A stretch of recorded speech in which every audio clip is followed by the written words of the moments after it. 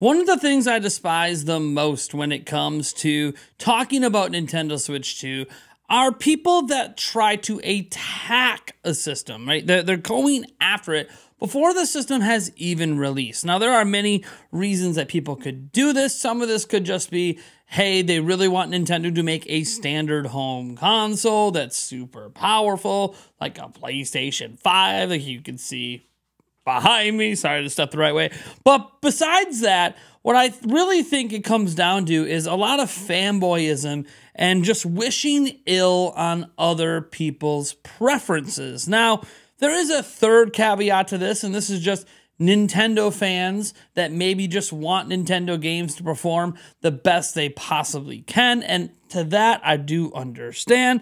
Nintendo's probably never going to be that type of company again when it comes to, hey, we're going to be at the bleeding edge of power like they used to do back in the day when they were doing the GameCube and the Nintendo 64. And those days are probably behind us, but Nintendo's not going to abandon the handheld space probably anytime soon. And yes, it's highly likely Nintendo's next system is going to be a hybrid handheld home console again. Why? Because it was so successful the first time. Nintendo almost always has sequel systems when that happens. And so now we need to dive into why this is becoming a debate, because people are starting to act like what the power of the Switch 2 is reportedly going to be. And we're just talking about from a power perspective.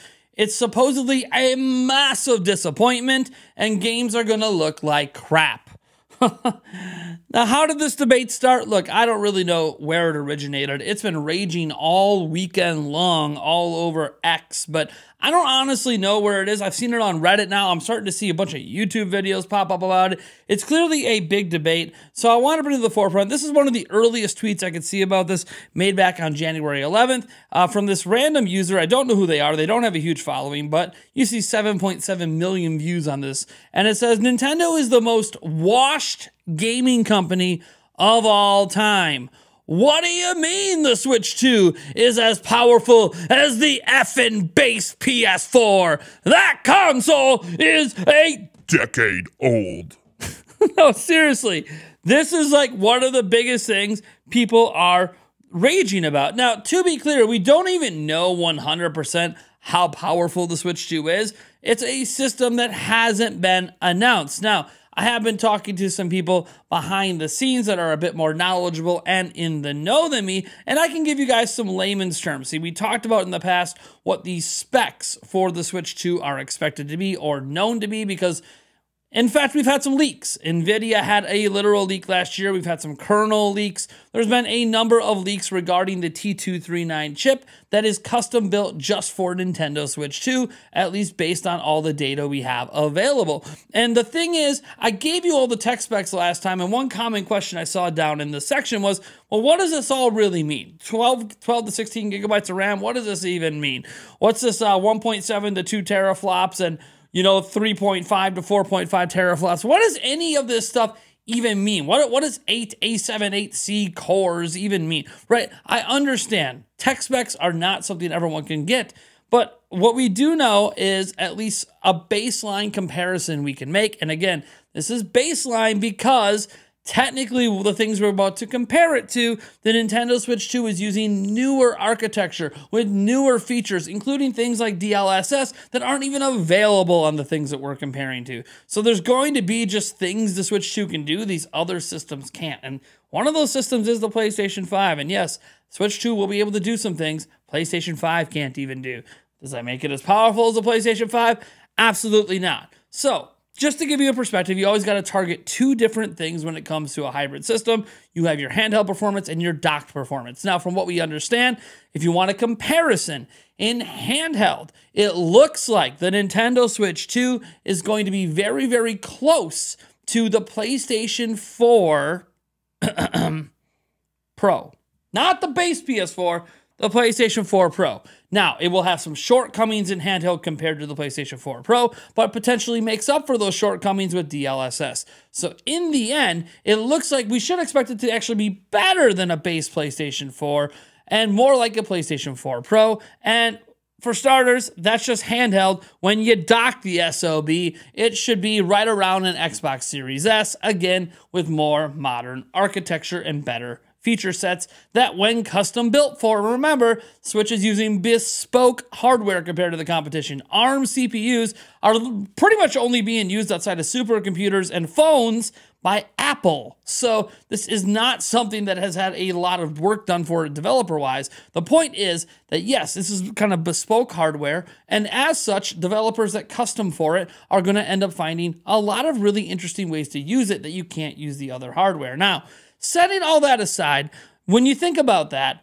what is wrong even if in handheld it was a PlayStation 4? I mean, don't go telling these people what all these handheld PCs are doing, because almost every single handheld PC is basically outputting base PlayStation 4 stuff. And I know people want to talk about phones and the iPhone 15. Dude, it's running the games at 360p. Can we just stop? It's 360p upscaled.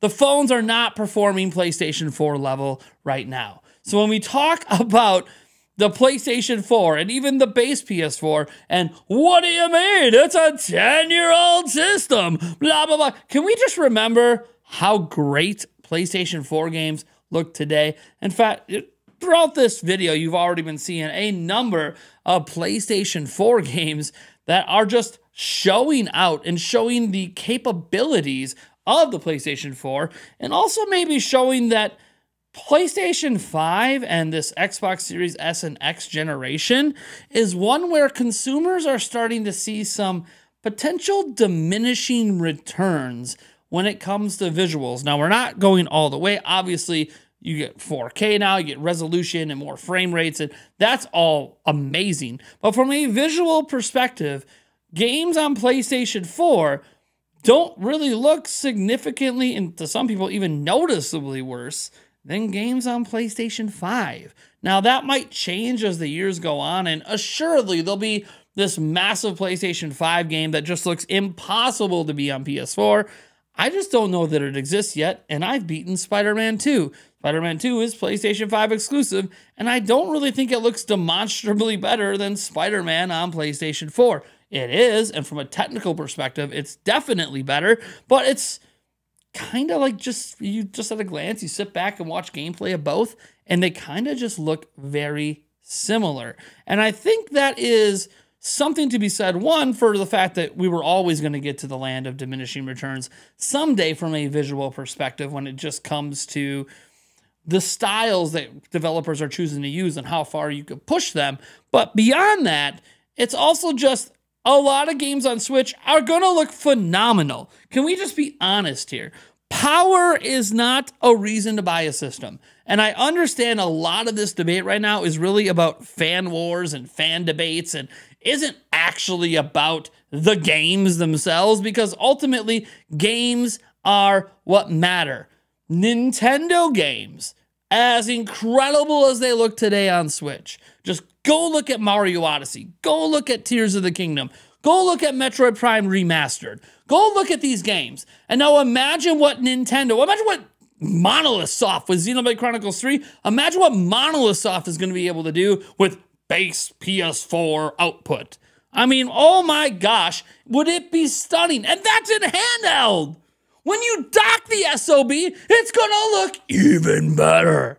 Like, this is the part that's so frustrating in all of this, is one, you're only talking about one aspect of the system instead of both the max power profile versus the lowest power profile. And on top of that, it's about a system that's not even here, and you're acting like being compared to the PlayStation 4 is an insult when mobile phones can't even play games to that level, let alone the fact that all these mobile handheld PCs are basically just doing PlayStation 4 levels of output with their visuals, and like mobile handheld gamers are busy praising the hell out of what those things are doing. So I'm just going to throw out there that I personally am, one, frustrated at the way a lot of this stuff is being framed. But besides that, I'm just going to say the games are what matter the most, and all that matters is that it has enough power for the games it's trying to run. And the bottom line is, it's going to have more than enough power. most third-party games that want to be on Switch 2 should be able to be there, even more so than they were on Switch.